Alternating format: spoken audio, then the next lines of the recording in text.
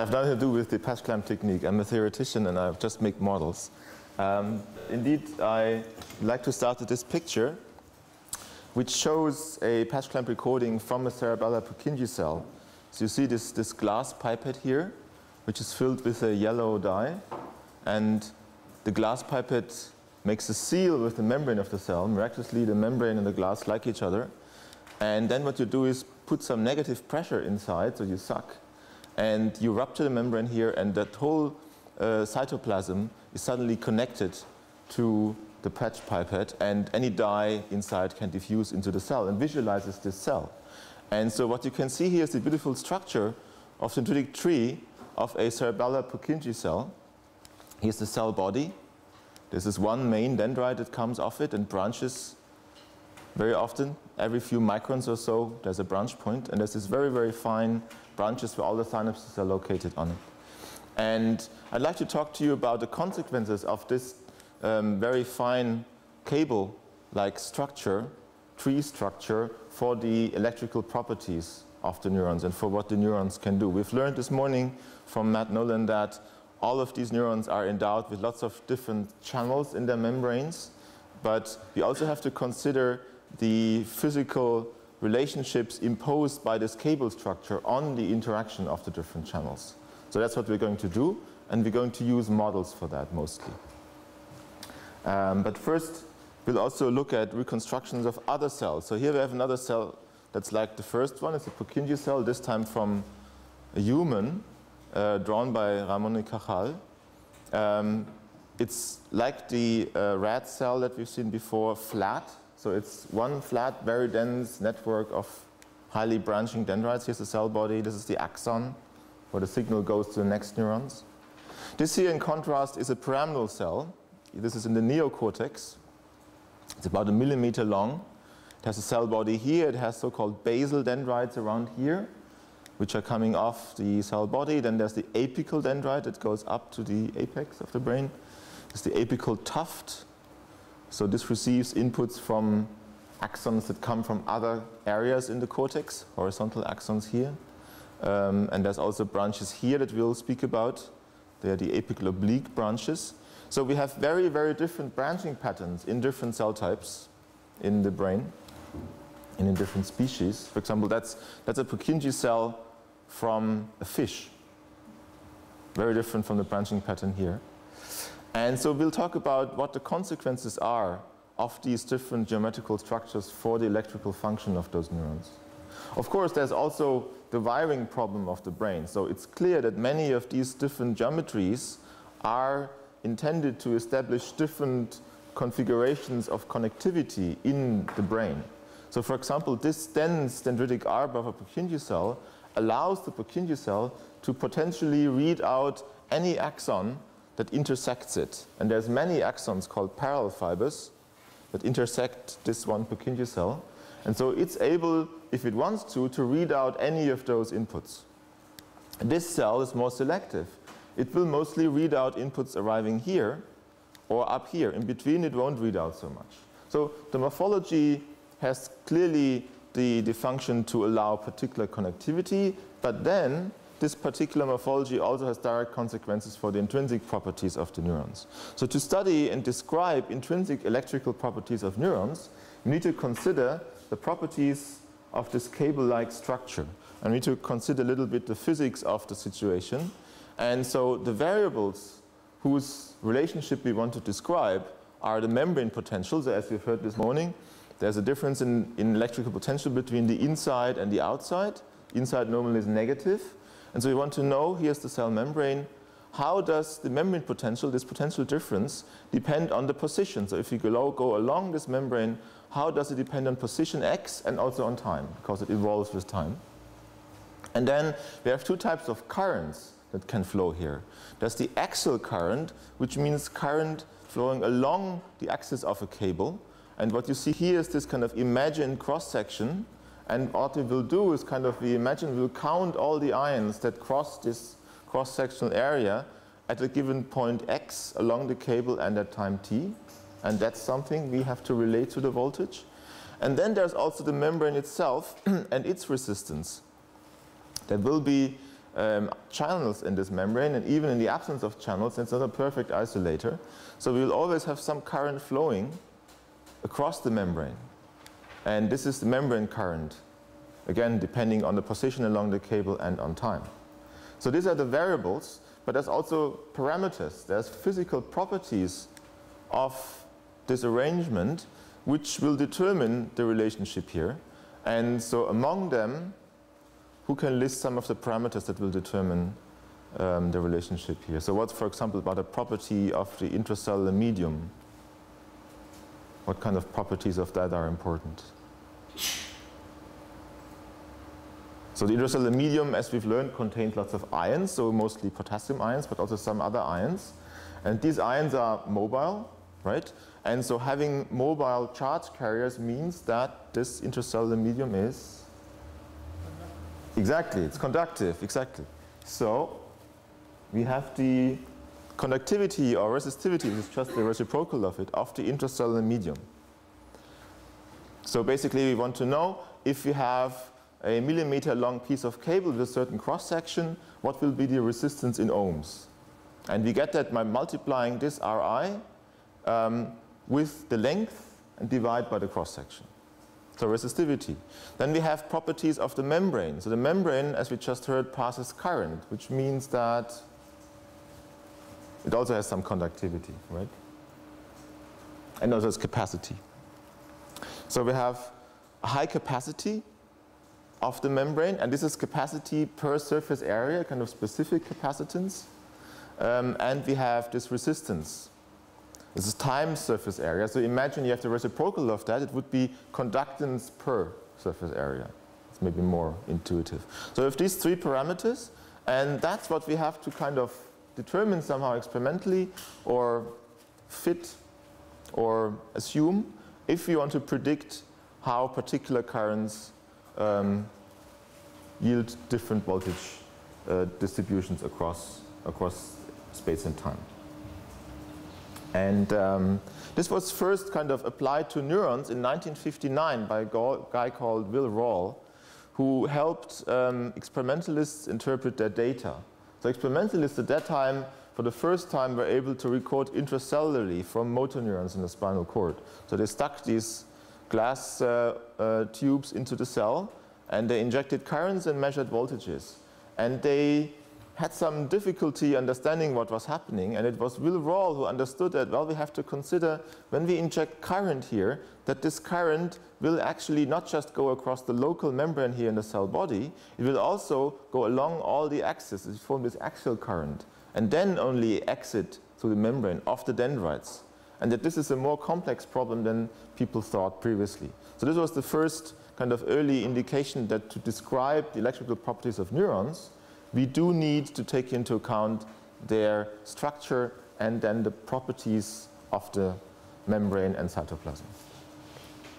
So what does the solution look like in simple cases? Just to give you an intuition what this thing behaves like. And the simplest cases, we have one electrode that, or one synapse, imagine, that injects current at a certain point x, and it does so constantly. So it's a steady state solution. We don't change the membrane potential with time, so the capacitor that would be charged or discharged doesn't change charging state. All that matters is the axial resistance and the membrane resistance. And the equation produces a solution that looks very simple, that the voltage just decays with space with a single exponential as a function of distance from the side where the current enters. So there's a single exponential going to both sides, and the space constant, so kind of, you know, the factor with which you have to multiply the space coordinate to get the argument of the exponential, that is dependent on things like the thickness of the cable and axial resistivity and so on. So thin cables cause steeper attenuation of the voltage, as you can see here. So if we move the electrode from this thick part into the thin part, then we see that in the thin part, because the axial resistance is higher, the cross-section is smaller, we have the steep attenuation, which then becomes a flat attenuation again as we enter the thick part. So branch points, they have some kind of special significance for the way the membrane potential spreads. And the ratio between diameters is important as well. Next, we can go to more complex structures like real neurons with many, many branch points. And so dendritic trees have certain properties that are common to most of them, such as that the main dendrites that come off the cell body tend to be quite thick. And then the higher order dendrites tend to be thin and also quite long. And this means that if we inject current here at this point I, the voltage attenuation across this very short but thin piece of dendrite is very, very large because the axial resistance is very large. And all the current that has to enter the cell has to go via this path if the current injection happens here. So lots of attenuation here, and then it becomes flatter and flatter as we reach the thicker dendrites. In contrast, if you put the electrodes into the soma, you are in kind of a central location in the cell. And you reach the thick dendrites immediately, and so your attenuation of voltage is much less. So dendrites are intrinsically asymmetric due to this diameter and branching ratio that you always kind of split up into two. And we can see this directly. So this is trying to model Purkinje cells. So you'll see in a second, we've measured voltage responses to current injections and made a model. So we determined these values, membrane resistance, membrane capacitance, and intracellular resistivity. And we have the morphology. So we can run simulations, numerical simulations of this. And we find that indeed, if we inject current here, the voltage kind of spreads nearly the entire cell. So the control of voltage from the point of view of the soma is very good. If we try to inject current at each of those points here and try to see how well we can control the soma voltage, that's much poorer.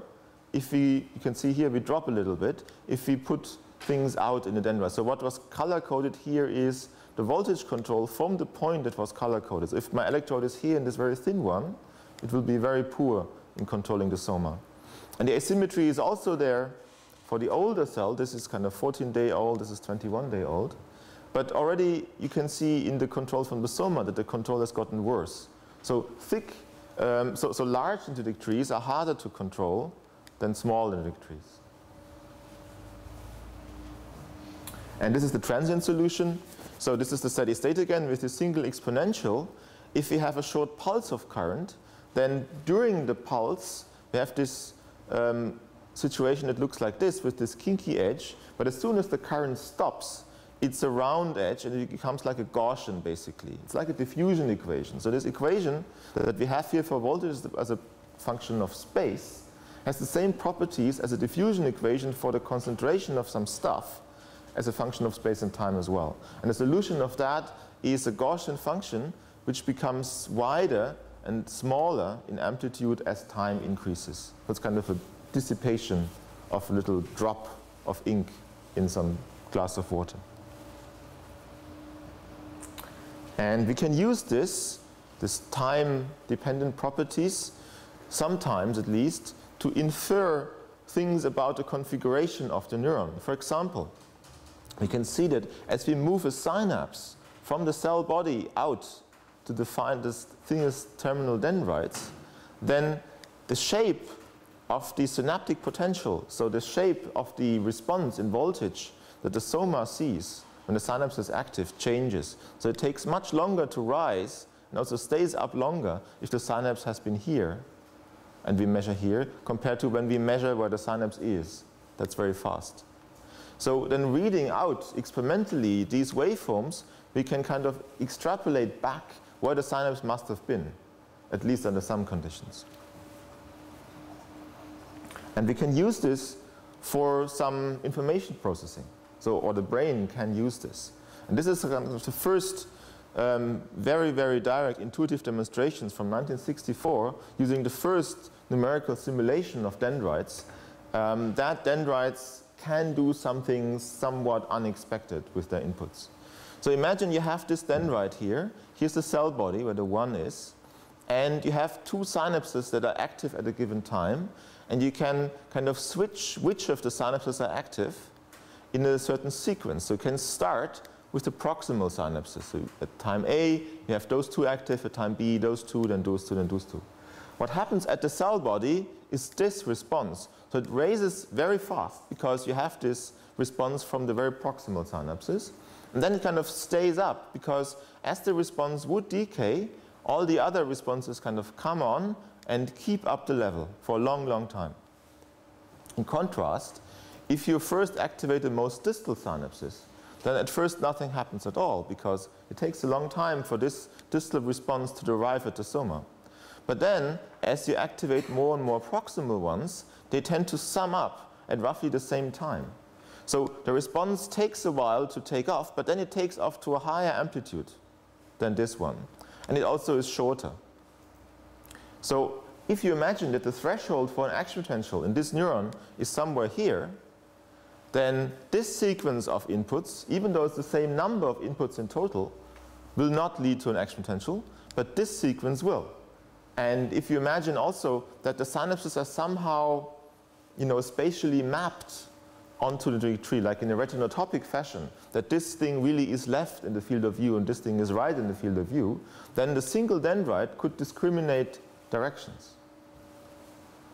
So that's the first demonstration that dendrites could be relevant for the information processing of a neuron. We'll examine that in some more detail. And then it's also discovered that dendrites are not just passive. So what we had so far is just ohmic resistances and capacitors. We also have ion channels in them. We have sodium channels, potassium channels in them. And it turns out that they can support action potentials, a bit like an axon, but in a weak way. So the amplitude is decremental. It goes down in amplitude. And is also a bit wider. This was shown by patching the cell twice. You have a pipette here and a pipette here, and it's the same cell. You fill it with two different dyes, and you can record simultaneously from the soma and the dendrites, and you can see the soma is always first. Soma always makes exponential first. It actually comes from the axon, then invades the soma, and then the dendrites. And so we look at how this depends on the morphology of the cell. And ultimately, what we are after in the lab is to understand how really should we describe the information processing algorithm that the single neuron is using. In a big network model of the brain, what should be the algorithm, kind of the replacement for this big question mark that we use for each neuron? And it's likely the answer will be different for different types of neurons, of course. So we'd like to know how we should multiply, add, or whatever, integrate with time the inputs to produce the spike output. And we see this kind of as a complementary question to this question, which is, what are the functional effective compartments in a neuron? So at what spatial scale should I consider things kind of fine-grained enough in my description to be an accurate description of what's happening? Should I really treat every spine as an individual electrical compartment? We don't know. Perhaps. Could I see a whole spine cluster as such, a branch or a whole subtree? So we'll address that, and we have kind of descriptions for different levels here. And there will be 4 parts, 4 little stories that I'd like to tell you. The first is to come back to the cable equation properties and to look at different morphologies and how voltage spreads in them if, for example, we activate synapses. Then we'll come to the action potentials in dendrites and how their propagation depends on morphology. Then, in one cell type, we will study the interaction between 2 kinds of action potentials. Sodium action potentials that come from the axon and back-propagate into dendrites, and calcium action potentials which are generated locally in the dendrites. And we'll see how they interact and how morphology modifies the interaction. And finally, we'll talk about how very local sodium spikes are made and what are good sites for initiation of local sodium spikes in dendrites. So we go back to Purkinje cell, and first we have to determine those values of resistivity of the cytoplasm, Ri, resistance of the membrane, Rm, and capacitance of the membrane. And the way we do it is we inject brief pulses of current, let's say here at the soma. So this is the 0.5 millisecond 1 nanoamp current pulse, and we get a big voltage response right here at the soma, which is mostly characterized by actual artifacts of the amplifier and the pipette, because the pipette has some resistance too. And injecting current across this resistance means that the voltage here seen by the amplifier is actually very large, as long as the current is flowing. The amplifier tries to compensate for that, but imperfectly. So you have this kind of undershoot here, and this overshoot. So we shouldn't really use that for fitting, and indeed we use only that part after 2 milliseconds for fitting. You see, the color traces are the data, the black traces are the model fit, and we fit only from this point here. But we also have the second electrode. The second electrode is just recording the voltage, not passing any current, zero current. So the voltage drop across the electrode is also very, very small. So we can trust this voltage recording here, the blue one. And we can actually use it in its entirety for fitting. So we have 2 locations, and simultaneously any model that we make of the real neuron, so we reconstruct the cell and place different regions in it and assign values for CM, RM, and RI. And of course, at first the response will be very far off the measured response, but we can adjust the 3 parameters and we can fit it. And then simultaneously, we should be able to also predict what happens if we inject current here. So again, at the pipette injecting current, we can't trust the voltage, the blue one. We can only trust it starting from here. But now the red one isn't injecting anything, so we can trust that the whole time and fit it. And so in this way, we can establish membrane parameters, and then we can use them to make predictions. What does this cell do with its synapses? So here is lots of simulations for synapses, one at a time, that move around into the tree. Let's say the synapse is here at this point, and we measure the voltage at the synapse, that's the green trace, and at the soma, that's the red trace here. So you see that the green trace is a bit higher than the red trace. Of course, locally the voltage is higher. It attenuates as it spreads to the soma. And if you put the synapse here, at this arrow, you have this situation. At the soma, it's still very much the same. It's a bit smaller here, but not much. And at the dendrite, it's much, much higher. And then we go on and repeat the simulation all over the tree, and we plot in color the results. So for example, this here is the rise time of the somatic response. So the 20 to 80% rise time of this. We see this is slower here.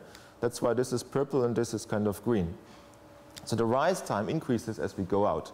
But the peak amplitude, from baseline to peak, doesn't change much, at least as soon as we leave the soma. So as long as we're in the dendrites, this changes by only a factor of 2 or so. It's very, very constant.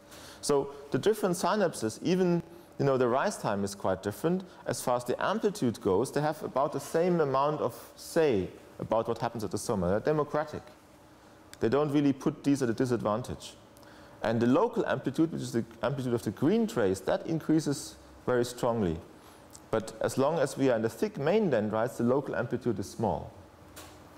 And this is in contrast to, say, pyramidal cells. It's the same type of simulation in a different morphology now, with very similar membrane parameters. What you can see is, for example, that the range here of the amplitudes at the soma vary by more than a factor of 10, when previously they varied by a factor of 2 only. So this is much less democratic. A synapse out here on a basal branch is at a big disadvantage compared to one close to the soma. A synapse up here in an apical tuft has basically no influence at what happens at the soma. The way these synapses can gain influence, we'll see later, is via calcium spikes that are made here. So different morphologies have very different kind of results for how neurons treat their inputs. This one treats different inputs very differently. This one somehow tries to treat all their inputs the same. And the way it does it is to have very short and very thick dendrites with small axial resistance. Right? If you imagine that the intracellular resistivity would be 0, you have lots of ions, it's very conductive, then you can really describe the neuron as one point. Then you have this ideal, simple, integrated fire neuron, for example.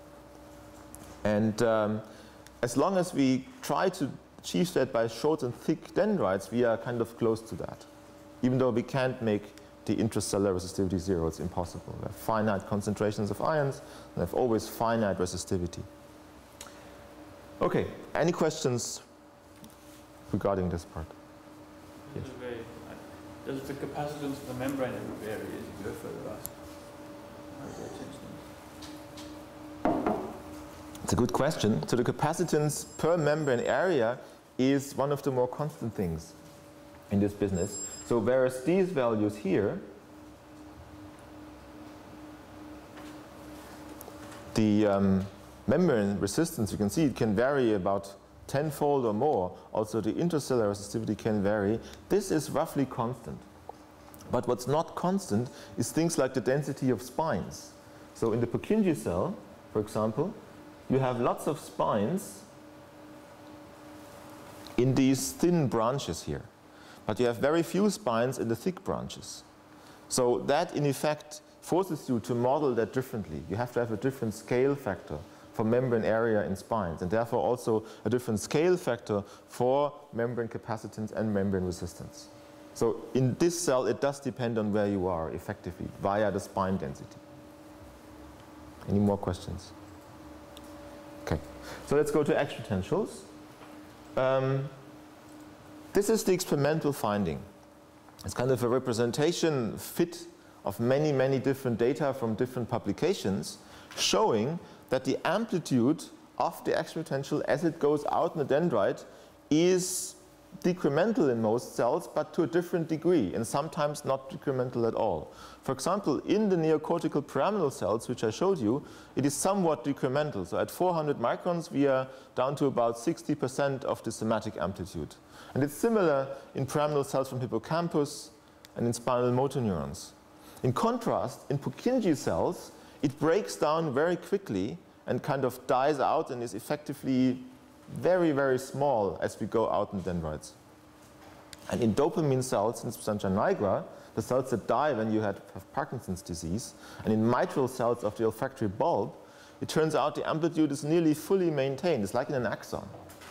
So different dendrites in different parts of the cells can have different amplitudes as a function of distance for this. And we'd like to know what's the influence of the morphology of these cells. Of course, there's also influence of different channels.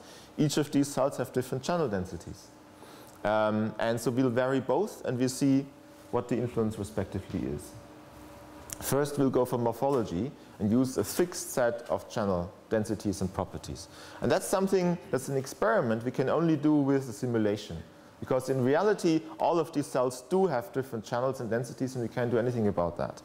But in a simulation, we can artificially give those morphologies that we've reconstructed different channel densities or the same channel densities. So in this case, we gave all of these cells the same channels and densities as a pyramidal cell is thought to have. And in the pyramidal cell, we get this decremental amplitude versus space function. So it goes down to about 60%, and then in the end, if we go up here, it breaks down completely. Similar to the experiment.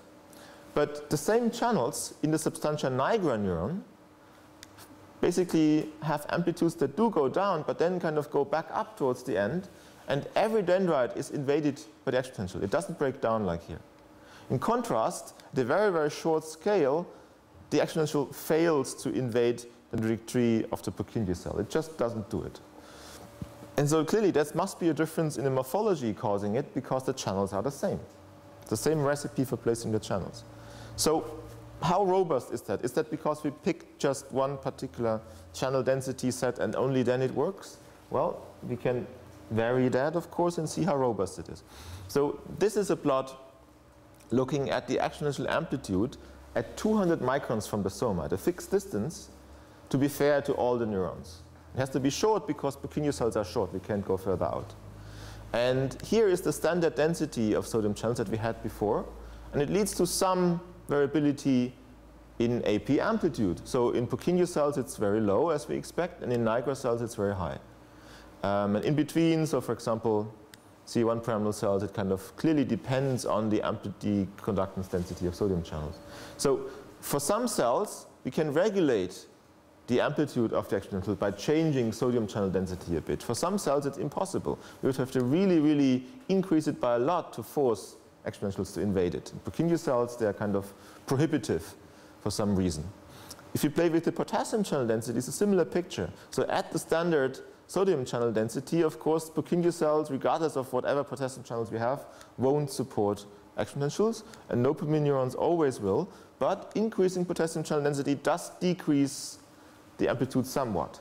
So in C1 pyramidal cells, where we know that we have highly modulatable potassium channels, A-type potassium channels, that if you depolarize, get inactivated, and so the availability decreases, then we can see how this leads to regulation of exponential amplitude in CA1 cells. That's been described experimentally. And this is a plot where we kind of vary sodium and potassium channel density simultaneously, and we keep the sum constant, and we just vary the ratio. And you see again that it's easy to modulate propagation of exponentials in C1 pyramidal cells. It's hard to modulate it in Purkinje cells, and it's also hard, but at the other end it's always there for dopamine neurons. So that leads us to a single variable that we would like to use to describe how easy or how hard a morphology is making it for exponentials to invade them. And we choose this sodium channel density here that leads to full backpropagation. So the density for Purkinje cells must be very high. And in different Purkinje cells, here's the error bar, it is very high to get up here. But in different cell types, we need different amounts of this sodium channel density, and in dopamine neurons, not surprisingly, the least amount to force backpropagation. So here's our single number that is an index of how amenable a morphology is for allowing exponentials to backpropagate into it. And then we're going to correlate this with features of the morphology.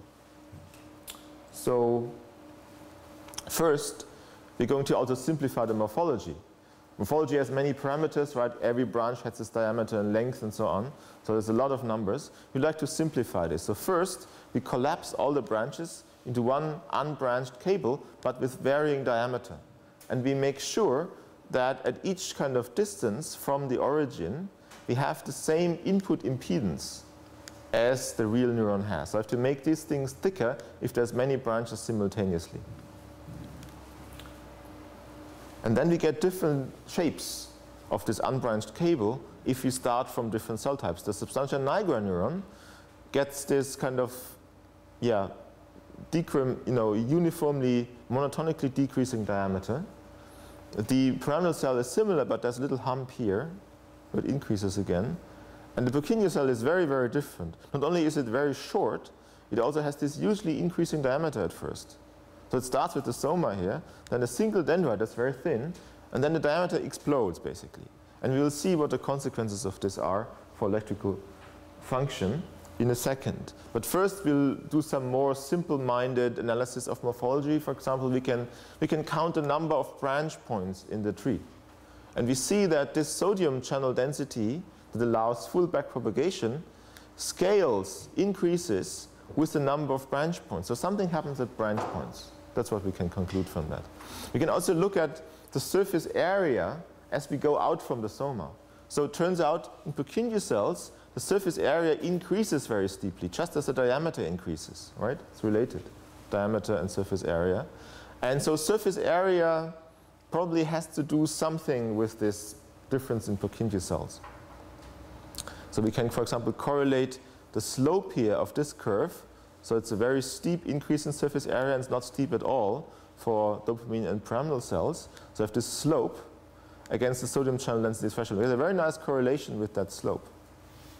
So what's happening? Well, ultimately what we found is that if you compute the impedance that the action potential is facing, where it's going towards, and the impedance where it's coming from, so the source region and the destination region, if there's a mismatch between those two, that's a bad thing for the action potential. Basically, if it comes from a high impedance, therefore small source region, and it has to depolarize and put charge into a low impedance and therefore big sink region, that's what's happening here at the Purkinje cell. It comes from a small and goes to a big region.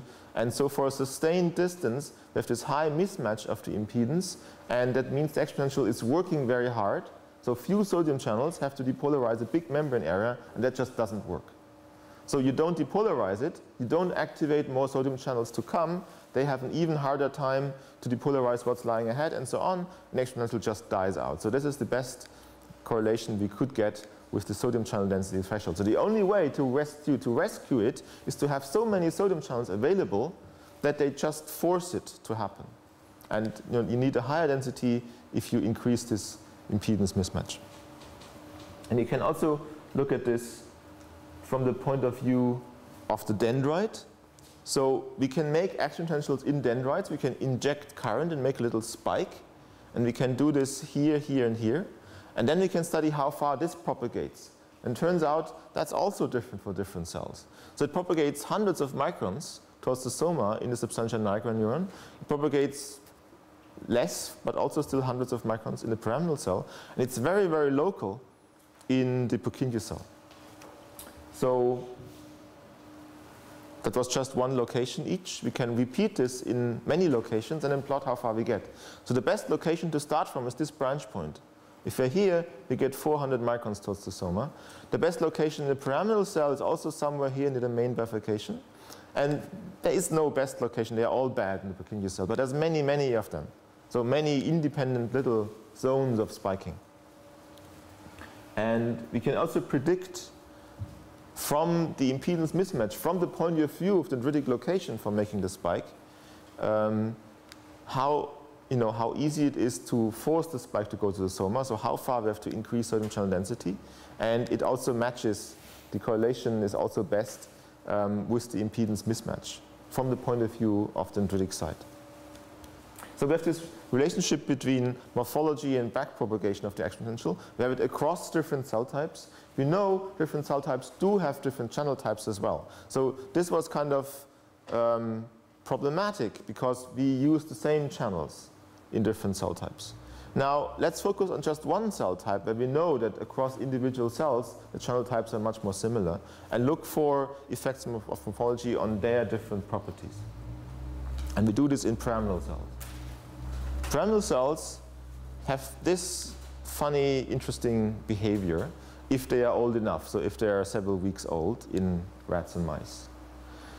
You can record from them, so Matthew Larcombe, who did these experiments, recorded from them at multiple locations along the soma and the dendrite. Here's just two shown. And he finds the usual behavior if you inject current here. You give the current pulse at the soma, you trigger an action potential in the axon and the soma, and it backpropagates. So far, that's exactly what we know. We can also inject current here.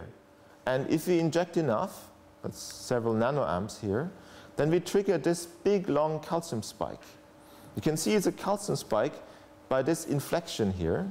So it's not just an EPSP like this. This would be something that is too small to trigger the calcium spike. And you have just an EPSP.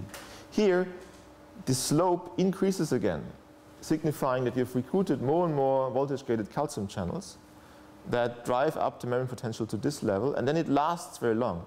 That tells you it's a calcium spike, not a sodium spike. Also, you can do calcium imaging and so on, and pharmacology. So this is a sodium spike, this is a calcium spike. Now, interestingly, they interact in a nonlinear way. So the threshold for making this guy alone was very high, several nanoamps. But this threshold drops, so the dashed line is the same level here. It drops to about a third if, before we try to initiate it, we trigger an action potential that backpropagates. So we can lower the threshold for making this calcium spike by preceding it with an action potential. And we can do this in different cells, and we find that that's different in individual cells. So this cell here didn't reduce the threshold very much, right? So the amount of current you needed is nearly the same as with the dashed line, whereas here it dropped by about 70%. And also the shape looks different. Whereas the somatic AP is very stereotyped, this thing is not. So there's differences between cells, yes? So while we're talking about nonlinear interactions between IPSPs and backpropagating action potentials, in a normal situation you also have like multiple synaptic inputs arriving simultaneously. Yep. So to what extent do these individual synaptic inputs tell you something about what's going on when you receive a whole barrage? Because those interactions will also be nonlinear, right? You'll have one IPSP yep. spreading and it'll shunt possibly if it activates channels. Like, there's lots of nonlinear interactions. So the amount of current that we use here, this is multiple nanoamps, is not made by a single synapse, but it's kind of the equivalent of activating many synapses up here. So you can get this with synaptic stimulation. You stimulate axons here, and you get this same kind of thing. And also you can observe this in vivo. So under normal bombardment, even now under behavior, people observe these calcium spikes, and they also know that there are sodium spikes, and we know about the interaction. So we know that this happens during the ongoing barrage of inputs. But Astrid is right. So this is kind of a simplified, mechanistic way of triggering it and analyzing it. And in reality, it's more complicated. In reality, these current inputs aren't made with pipettes and with rectangular pulses. All of this is made by synaptic inputs around here. If there's enough of them, it triggers a sodium action potential. And then there's inputs here that come from other cortical areas with axons coming from horizontally from different regions. And if there's enough of them, they might trigger a calcium spike. That's how it really works. So we have morphological differences between the cells, and we have these functional differences. So let's ask, how much can morphology contribute to this difference? And to do that, we have to have a model that behaves properly. So we have to have a recipe for placing sodium, potassium, calcium, and other channels that makes backpropagating APs, calcium spikes, and this combined event where you have first a backpropagating AP followed by a calcium spike. And this model does it. And it does it robustly, so that if we place this recipe for placing the channels, our model, our recipe, into different reconstructed pyramidal cells, we get different degrees of this threshold reduction for the calcium spike. We call that coupling. So one cell initially had this 70% reduction of the threshold that would go about here. And so in different cells, they have different amounts of threshold reduction, and that mirrors very closely the experimentally found distribution of this threshold reduction. Because if you do experiments on these cells, you also find that this threshold reduction varies. So what in the morphology, which is now again the only variable here, we have the same recipe, the same channels, only the reconstructions are different. What is it? So we went systematically about this, and we analyzed the different morphologies. We did kind of classically inspired plots of the number of branches as a function of distance, called a Scholl plot. And we modified this to have two variables. So we looked at distance from the soma and simultaneously the distance from the most distal end. So for example, these guys, they are branches in these apical oblique dendrites here. So they are close to the soma. Right, they're close to here and close to the most distal end. They are branch points here. And then there's branch points up here, for example. They're far away from the soma and close to the end.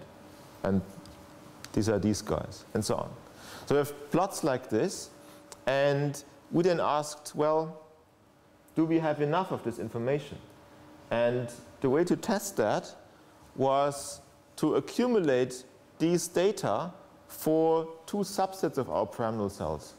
We grouped them into whether in the simulations they were showing a strong threshold reduction for calcium spikes or a weak one. So we have two classes, functionally defined. For each class we compile these branch point statistics and dendrite diameters and stuff, so more than shown here. And then we roll the dice and we draw numbers from these experimentally determined distributions and grow our own individual neuron that kind of matches these dendritic morphology properties. So we synthesize neurons here, and again we place the same recipe for channels into them, and we simulate a threshold reduction. And it indeed turns out that we've had some bias, so there's some things that have 100% threshold reduction, which means there's a calcium spike even without a sodium spike, right? The sodium spike immediately triggers a calcium spike that way, without any input in the dendrite. So we have some bias, but we have this difference conserved, that neurons that have a morphology that allows coupling to be effective will generate synthetic neurons that also have effective coupling, and the opposite for the poor couplers. So we have the information hidden somewhere here. What is it?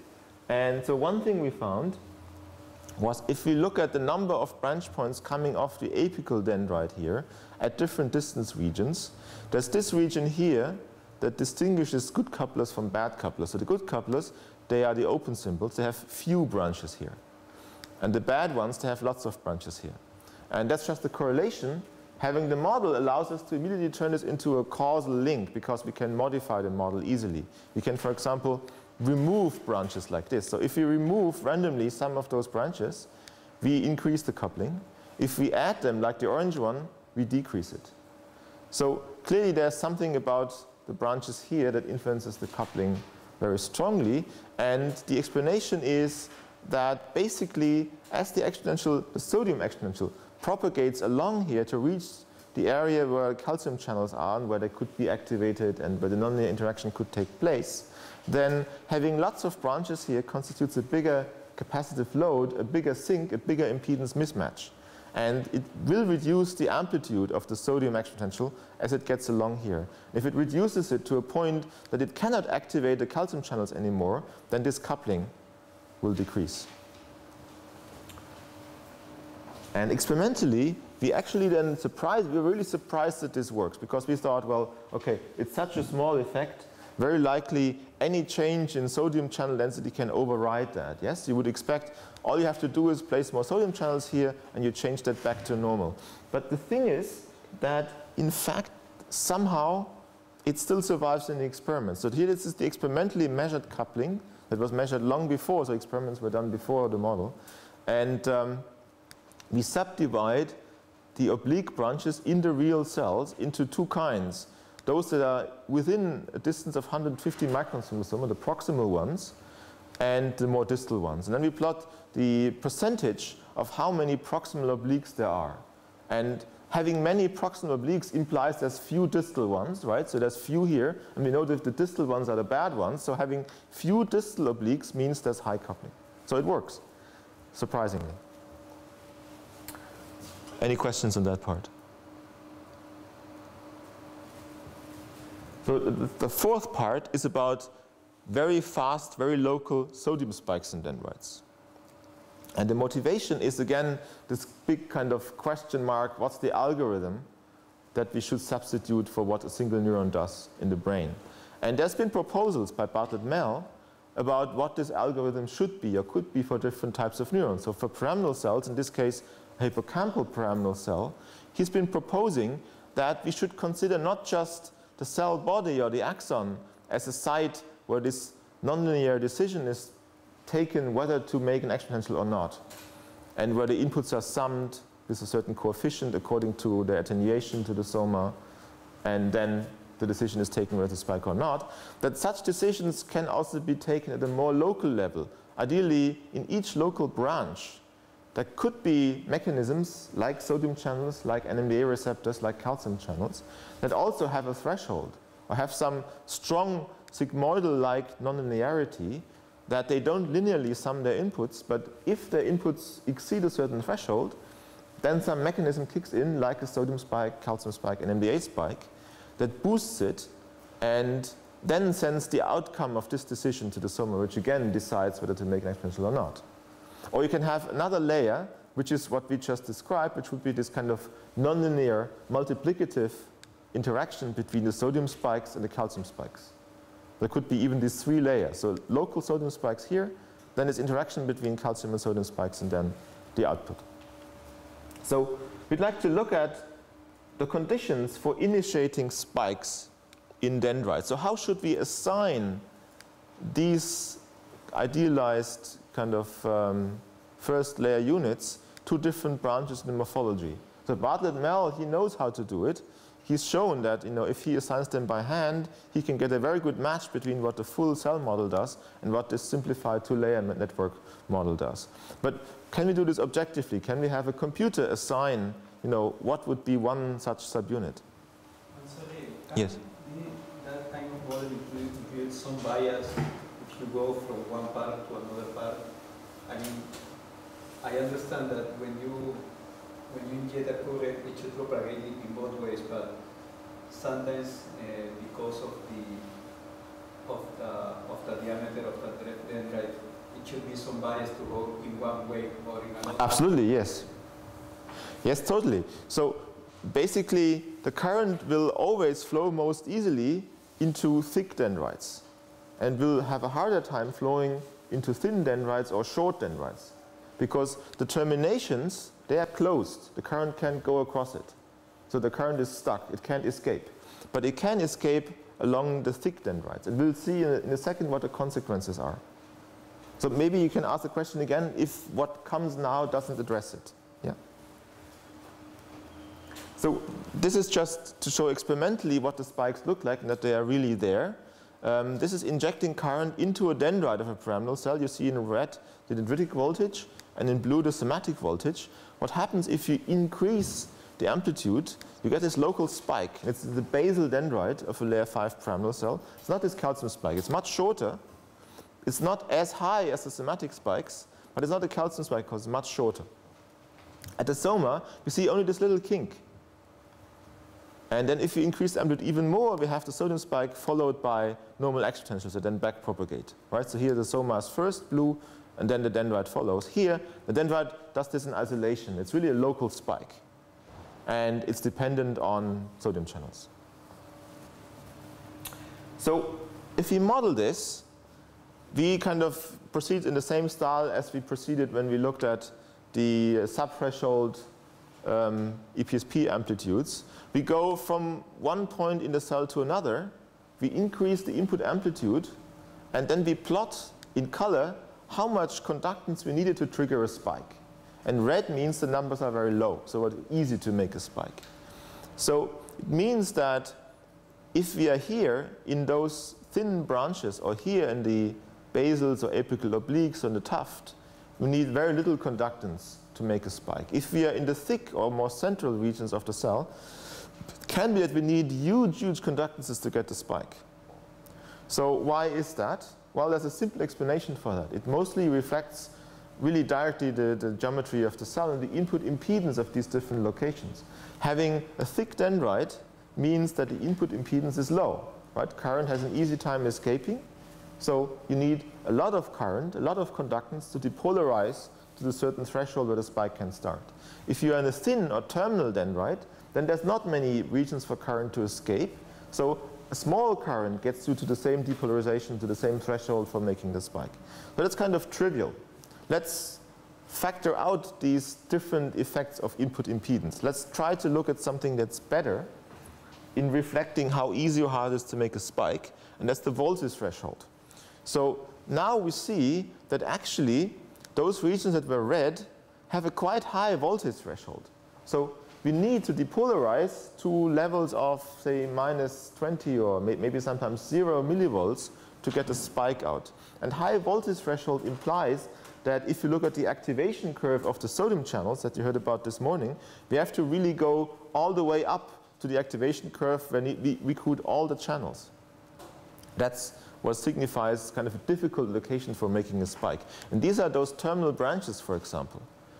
And they are also some of the central regions, the thick branches.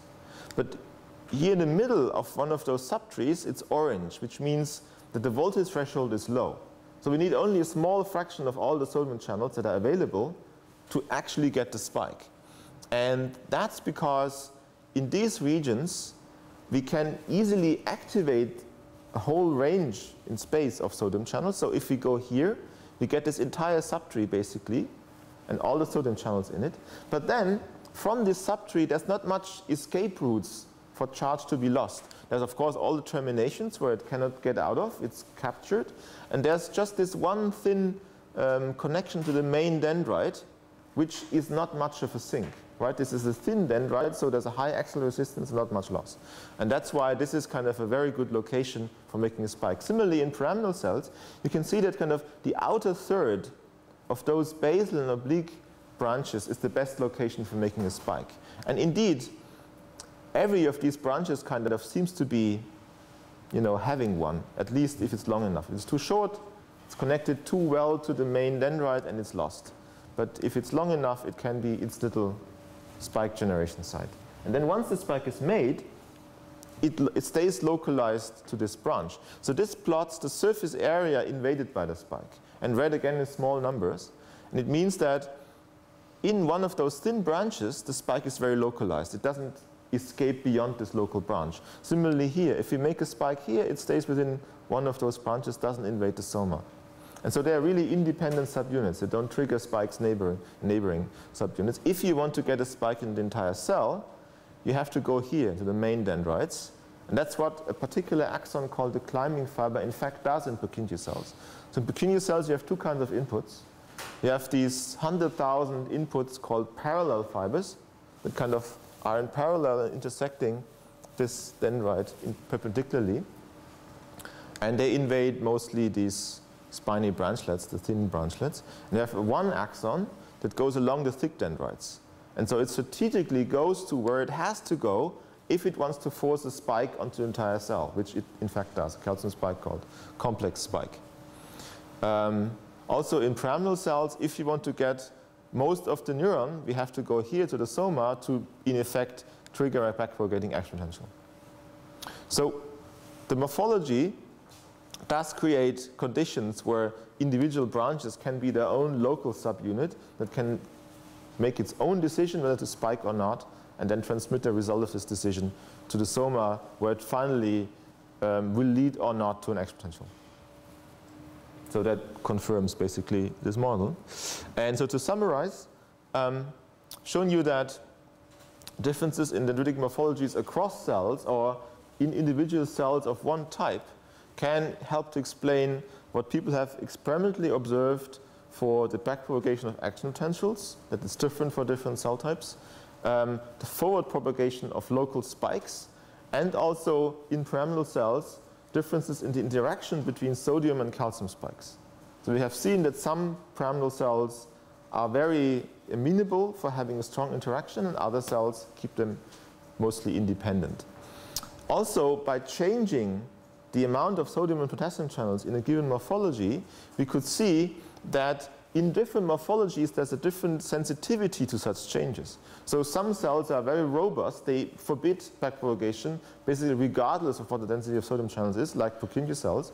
And C1 pyramidal cells, in those very small differences in sodium or potassium channel density mean a big difference in action potential backpropagation.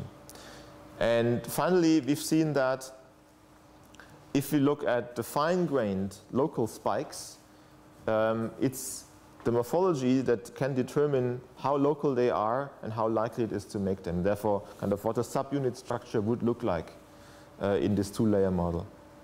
And if this can be used kind of as a parameter to tune the function in the network, this would be a way to do it. So you could grow your neuron to have many apical obliques in the right location.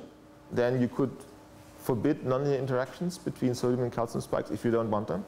And if in another region of cortex you want this logical AND between top-down inputs and bottom-up inputs, then you have to remove them. And if that's the case, if that's really used, which we don't know, it's just hypothesis, then the morphology of the neurons would be a feature for tuning the function of a neuron, not just the bug that makes life harder and makes recordings harder to interpret. I'd like to thank people who I had the pleasure to work with. So backfiring, so the interaction between calcium and sodium spikes, this was done with Andreas Schäfer and Matthew Larkham in Bert Tuckman's lab. And the backpropagating action potentials, they were modeled by Philipp Vetter in Michael Häuser's lab. Thank you.